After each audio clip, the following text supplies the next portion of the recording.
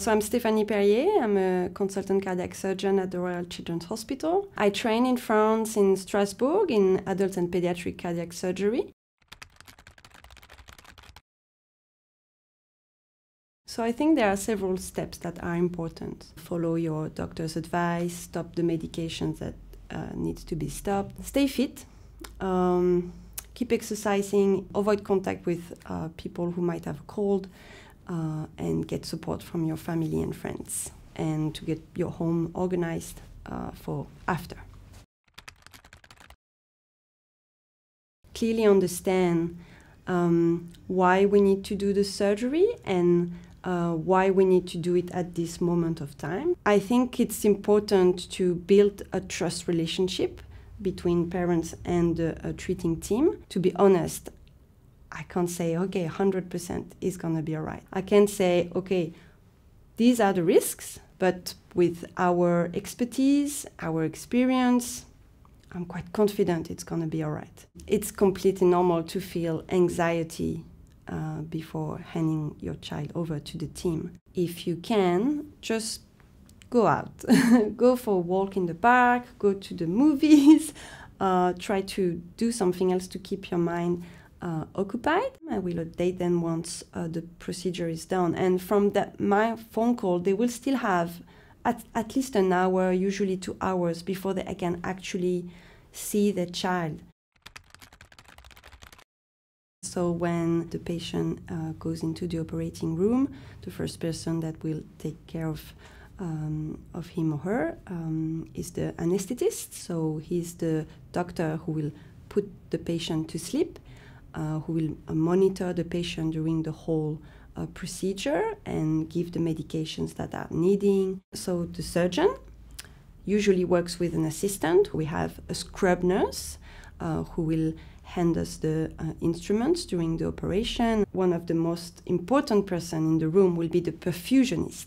So most of our operation on the heart are done with or thanks to a machine that we call the heart-lung machine or cardiopulmonary bypass. It's a machine that will do the job of the heart and the lungs during the surgery, and it allows us to work inside the heart. He's gonna take care of the machine, and he's gonna really communicate with us all along.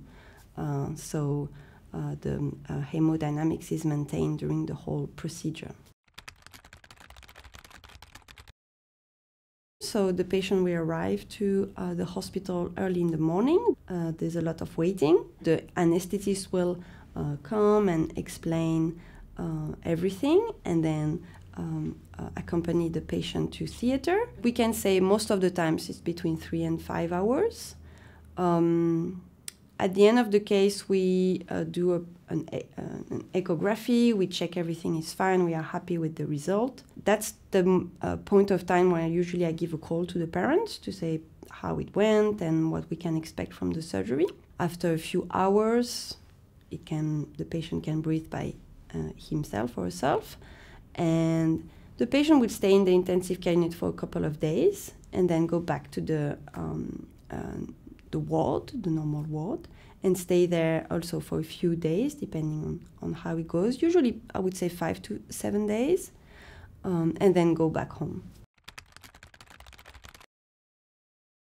After the procedure, most of our patients will go to the intensive care unit. They will be connected to the ventilator. Monitoring lines and all this equipment can be very stressful. If the child is asleep, go and rest. Once the child is in the ward, he's gonna need his parents to be there, to be strong, to be reactive. It's too much to stay in the room the whole day and the whole night. Well, they can take a few hours, have a time for themselves to rest, and then when they go back, they are at their best and they can really support their child. The first few days after surgery, the children, they need medication for the heart. Pain management is very important, so medication to avoid pain is very important. But most of the time, most of this medication is not needed anymore once at home. sometimes a few weeks or a few days, but usually it's not a lot of pills and not a lot of medication. The recovery period is variable depending on individuals, depending on procedure, depending on disease itself, and it's usually shorter than what they thought it would be. Usually in the few weeks after surgery, they are recovered. Any question that they might have is important to be asked. As a surgeon, I really want the parents to understand why I am doing the surgery, why the surgery is needed, how it's gonna happen, what is gonna happen during and after the surgery, what will be the important steps of the surgery, why I need to do the surgery now, what are the benefits of the surgery and what are the risks. And when we can expect their kid to go back home. We want them to understand the disease, to understand the steps of the procedure, to understand the benefits of the procedure and the risks. We also want them to understand what will be the expected outcome and the timeline.